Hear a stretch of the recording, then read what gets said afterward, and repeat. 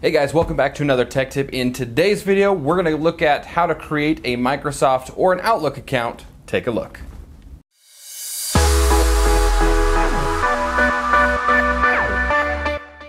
If you are new to this channel, we do a lot of how-tos, a lot of tutorials, and videos just like this one, so be sure to hit the subscribe button right below the video.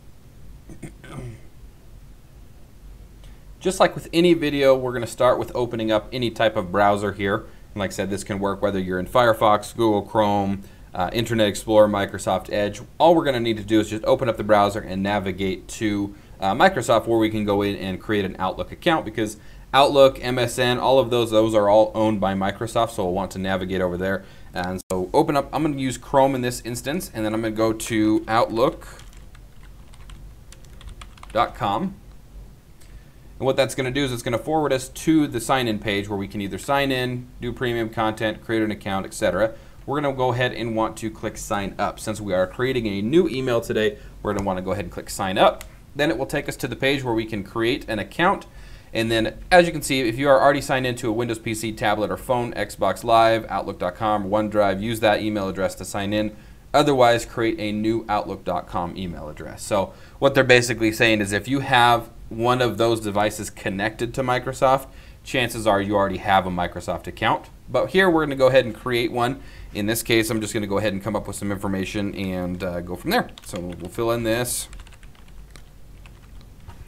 We'll do David.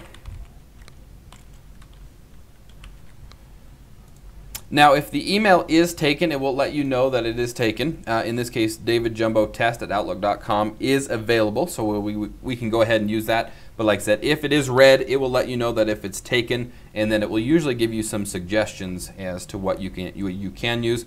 If you don't want any of their suggestions that they give you, feel free to go through and just kind of customize it enough to where it will actually be unique enough that it won't be used. So over here on the right, you can also click on the little arrow. This will allow you to choose Outlook.com or Hotmail.com. I'm going to leave it on Outlook, and then I will go ahead and type in a password. And then you'll want to retype in the password.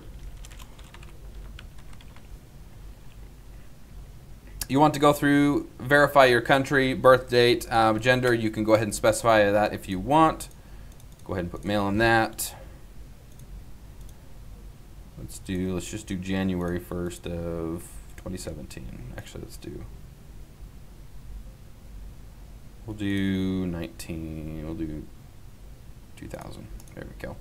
So as you can see, I've got first name, last name, I've got the username selected, I've got both passwords in there. As you can see, if the passwords do not match, it'll say they do not match, so just go back and make sure that you type them in the way that you want them so they do match. And as soon as they do match, you'll notice that the little message will disappear there. So I've got the birth date, country, region, genders filled out, country code. If you have a phone number, you can put that on there. You do not have to.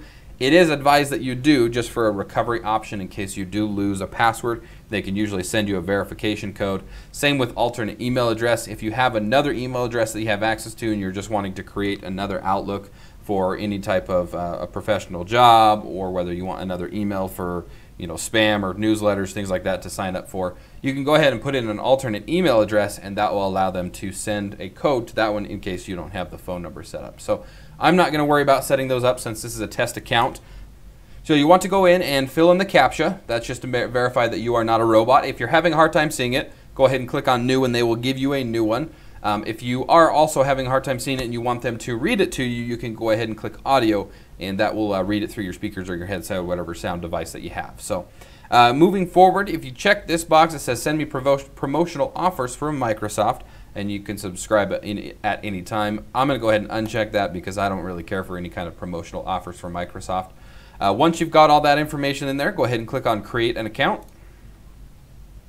And it does actually show that you are required to type in some kind of number in here, or alternate email address, or both actually. Your phone number helps keep your account secure. We'll send a verification code as a text message if we need to verify your identity. So we'll need to put something in here.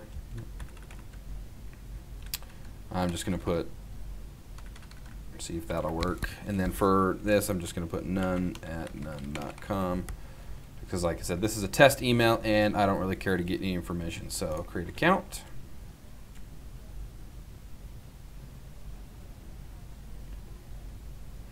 once you've got that information there, once you've clicked on create account, it's going to forward you to the outlook.live.com inbox, where it will give you kind of some tutorials. You can go ahead and click through these.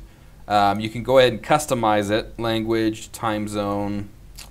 You want to go in and make sure your time zone is all set up.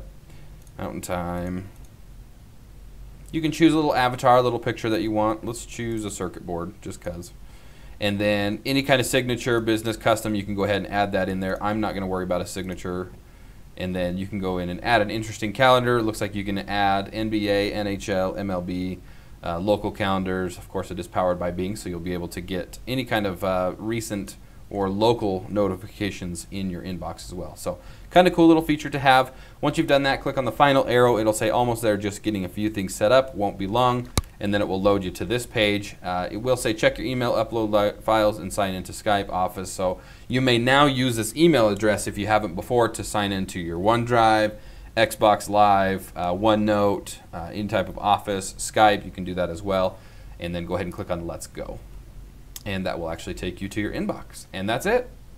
As always, thanks for watching that tech tip. Hope you learned how to create an Outlook email today. Any kind of questions or comments, leave that in the comment section below the video. Of course, while you're down there, hit the subscribe button and the bell icon so you don't miss any of our future videos. Thumbs up if you liked it, thumbs down if you didn't. We will see you next time.